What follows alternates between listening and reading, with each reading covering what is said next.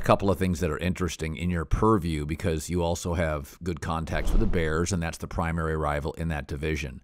Mitch Trubisky, by the way, looked great for Buffalo, and the Andy Dalton situation is a bit of a mess because the offensive line's in a total rebuild. I blame Ryan Pace, the GM, who I have two people in Chicago who I lean in, two reporters I lean on, and both just don't think he's terribly smart. They really don't. I mean, if you go look at their draft picks, there's a lot of misses.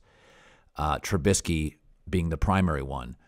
When you cover a Packers-Bears game, you have all sorts of people that cover Chicago that you know as well.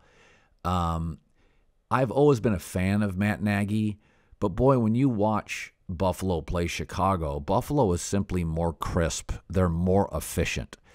How much of the Chicago mess is Matt Nagy?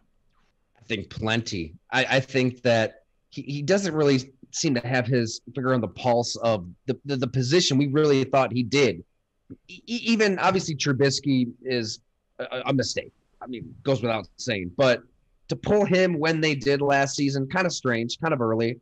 And then to ride out Nick Foles as long as they did when, getting the ball past midfield was an odyssey for this offense. And the only reason they go back to Trubisky is because Foles gets hurt. They sneak into the playoffs. They keep their jobs. It was just a bizarre, strange year. And I think that's why they had the offseason they had. I tried to really get to the bottom of their hunt for a quarterback this offseason. Between him and Ryan Pace, I mean, they knew they were lucky to have their jobs. Wins over Houston and Jacksonville saved their jobs. They had to get a quarterback, and they tried everything. I mean, they really thought they were going to have a shot at Watson. Ben Roethlisberger was in the picture. Somebody told me they probably placed a call to the Packers for Aaron Rodgers. They were trying everything. And Russell Wilson, they really thought they had that deal done. That was close. They didn't get Russell Wilson. So they end up with Justin Fields in a roundabout way. Signing Dalton allows them to not get, hit up too bad for draft picks when they had to move up to take Fields because they can kind of sell Dalton to an extent better than you can sell Foles. But trust me, they tried everybody this offseason, everybody. What is your gut feeling? I do think Dalton will start the first week. I think there's been a promise made behind the scenes. In fact, somebody I know that is he's close to the organization. He's told me on a couple occasions there's kind of a handshake agreement, kind of an understanding Dalton starts in week one. That's my take. If I said to you, when does Justin Fields play, when would be your guess?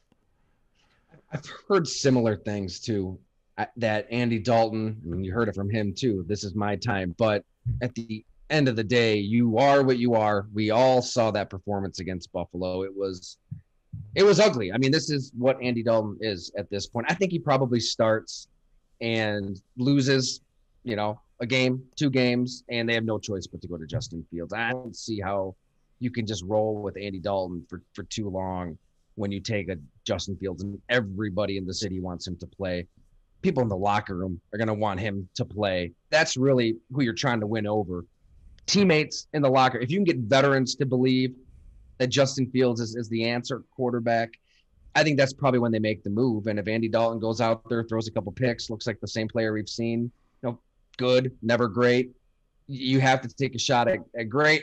It is interesting, though, Colin. I mean, what a great move for Ryan Pace and Matt Nagy in terms of survival. They probably would love to wait to play Justin Fields because the longer you wait, the longer you can sell the future to ownership and say, all right, no, we drafted this guy. He'll be ready one day. He's our guy. Just believe us. So good move of survival to go with the rookie as opposed to a veteran or someone else. But I think everybody should be on the clock there in management. I'm pretty shocked that they all kept their jobs. I think a lot of them were shocked that they kept their jobs.